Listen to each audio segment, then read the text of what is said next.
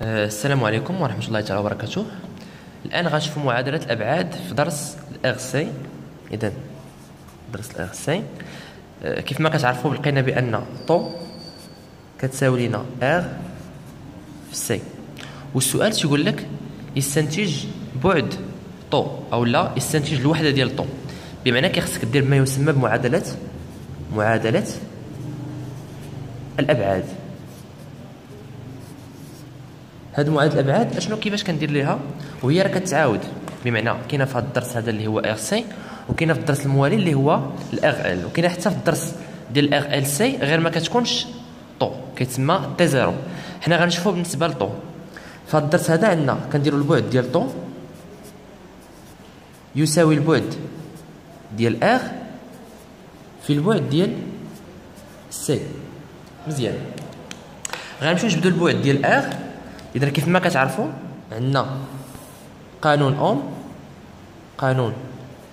أوم كيقول لنا بأن U تساوي R في I، بمعنى إلا بغينا نلقاو R البعد ديال R هو U على I، هاد I كتنزل لتحت، متفقين؟ إلا بغينا نجبدو البعد ديال السي، البعد ديال السي عندنا علاقة اللي هي شفناها في الدرس إي كتساوي السي دي يو سي على دي تي، بمعنى إلا بغينا نلقاو البعد ديال هاد السي هادي، السي البعد ديال السي يساوي هو البعد ديال إي، هاد التي غتطلع الفوق غتولي البعد ديال إي قلنا في البعد ديال تي، وهاد أو اللي كاينه الفوق غتنزل لتحت على البعد ديال او. الا مشينا عوضنا دابا في المعادله اللي كاينه الفوق، عوضنا اغ بالتعبير ديالها والسي بالتعبير ديالها، غنلقاو بان البعد ديال طو يساوي، هنا عندنا اغ اذا غنعوضوها بالتعبير ديالها اللي هو او البعد ديال او على البعد ديال اي في البعد ديال سي. بالنسبه للبعد ديال سي هو البعد ديال اي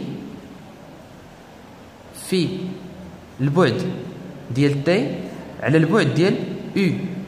كيف ما كتلاحظوا غنختزلوا ب او مع او و اي مع اي، غتبقى طو عندها البعد ديال الزمن، وهنا تنقولوا بان اذا طو لها بعد زمني ووحدتها